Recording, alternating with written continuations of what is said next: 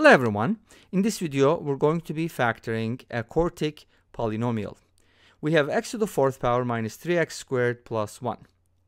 Now, to factor quartic polynomials, there's a few different ways to do it. For example, let's take a look at some alternatives. What if we had something like x to the fourth minus 5x squared plus 4?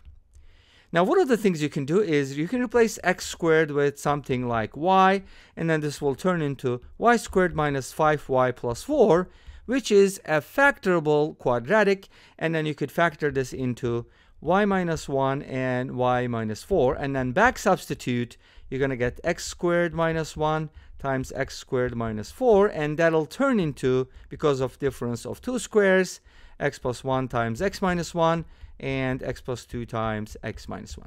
So this quartic will have 4 linear factors. Can we do the same thing here? That's a good question. Let's go ahead and find out.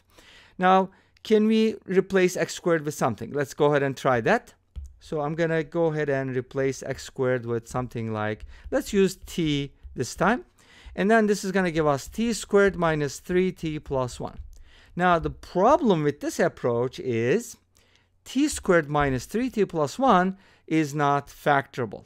So this method, unfortunately, is not going to work on this quartic.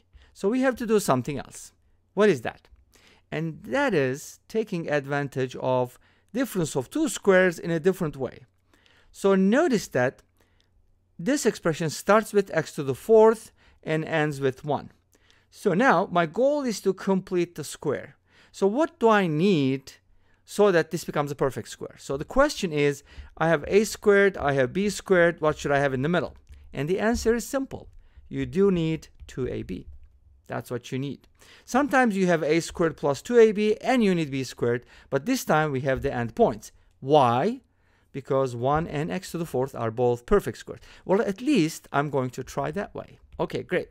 So let's go ahead and test it out.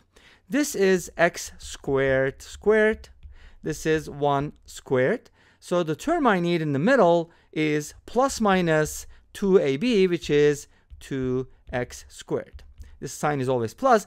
And why did I put plus minus? Because if you think about a plus b squared, that's a squared plus 2ab plus b squared.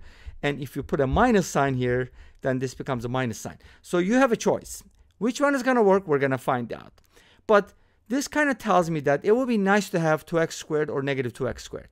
Now let's take a look. How could I have negative 2x squared in the middle? Or let's start with positive 2x squared. Well, if you want to have 2x squared, you have to turn this into 2x squared by adding 5x squared, or actually by subtracting 5x squared. So one way to approach it is this way. Or you could look at it this way. Write the original quartic, which is x to the fourth minus 3x squared plus 1.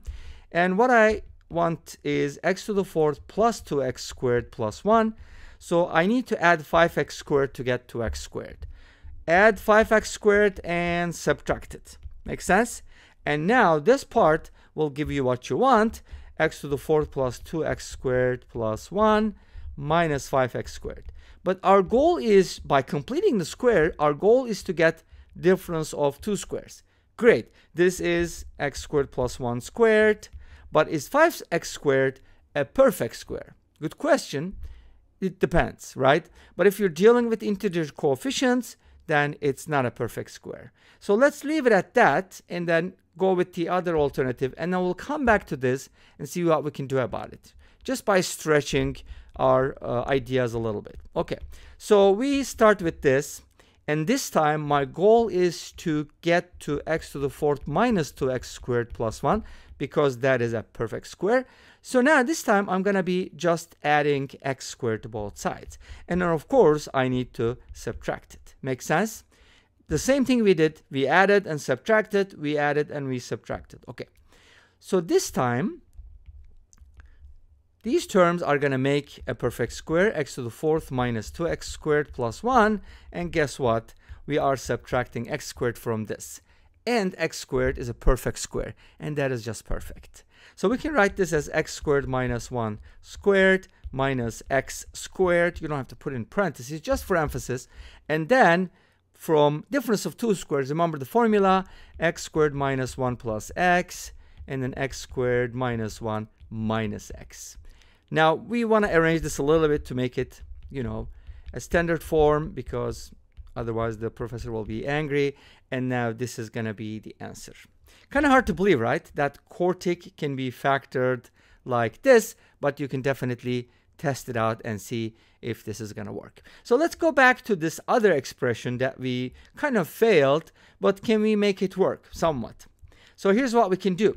Even though 5x squared is not a perfect square, or in some sense it is not, but in another world, which is the world of irrational numbers, it is a perfect square. Because you can write this as x squared plus 1 squared, and this one as square root of 5x squared. And guess what? You can still factor it as x squared plus 1 plus square root of 5x, and x squared plus 1 minus square root of 5x. And after arranging the terms, then you're going to have something interesting, which is, which has not just integer coefficients, but some irrational coefficients as well. But hey, guess what? This is also a factoring of this expression. All right? Just another way to factor it, an alternative. Now, here's one thing about the first approach that is typical. If you set this equal to 0, you're going to get the solutions, right? But could we get the same thing with this Quartic? Yes. That actually brings us to another method for this problem, which I believe I applied in one of these videos, most recent videos. So you can go ahead and solve this problem by still setting x squared equal to t squared minus 3t plus 1 equals 0, and by the quadratic formula, t equals negative b plus minus the square root of 9 minus 4, which is 5, divided by 2. And of course, t is x squared, so let's go ahead and set x squared equal to this and this, and then solve for x. Now, there's a really cool way to solve for x here. Let me show you. I'm going to multiply the top and the bottom by 2. So this is going to become 6 plus 2 root 5 over 4. This is actually root 5 plus 1 squared, if you think about it, right? And this is 2 squared. So its square root is going to be root 5 plus 1 divided by plus minus 2.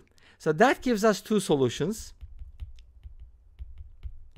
plus minus 2, and you can put the plus minus in the front as well. And then we're going to get, similarly, we're going to get the other two solutions from here, root 5 minus 1 divided by plus minus 2. Let me put the plus minus here so that makes more sense. And let me write the other solution here, maybe here, plus minus root 5 plus 1 over root 2. And after multiplying by root 2 to rationalize the denominator, we can kind of write this as root 10 minus root 2 over 2, and this one as root 10 plus root 2 over 2. And guess what? Take these solutions and pair them up differently, and then make up a quadratic from that. You're going to do it twice, and you'll arrive at the same factors. And that's left as an exercise. This brings us to the end of this video. Thank you for watching. I hope you enjoyed it. Please let me know. Don't forget to comment, like, and subscribe. I'll see you next time with another video. Until then, be safe, take care, and bye-bye.